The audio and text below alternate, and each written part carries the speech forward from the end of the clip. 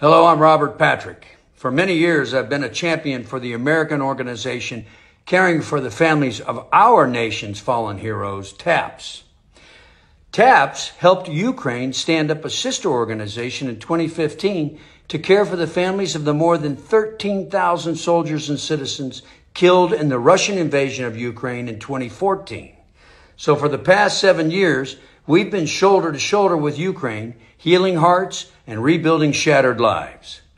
Today, it is that organization, TAPS Ukraine, made up of the war widows of the fight in 2014, who are now on the front lines coordinating volunteers, welcoming refugees from around Ukraine, binding up wounds of the injured, processing bodies with great respect at their morgue, helping calm children terrified after being displaced from their homes, and preparing and serving 10,000 meals each day.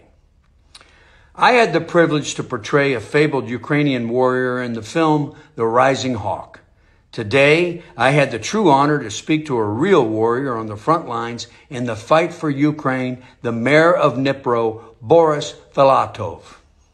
He led the battle for Ukraine in 2014 and defended his city from the Russian invasion then, and today his city, a vibrant city of 1.2 million citizens, is under attack and his people are fearing for their lives.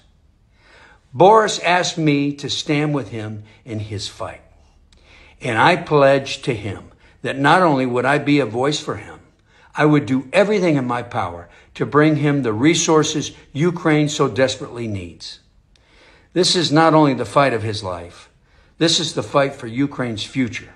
It is also the battle of good versus evil, of who will step up and who will sit back.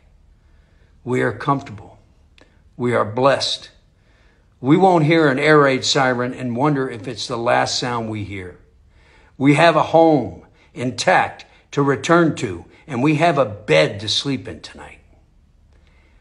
We cannot tolerate this genocide. Join me in the fight. Do what you can.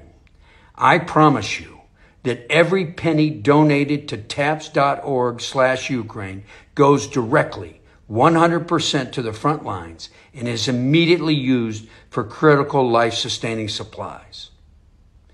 Thank you for standing with me, with Mayor Filatov, with Ukraine, and with what is right and good in this world.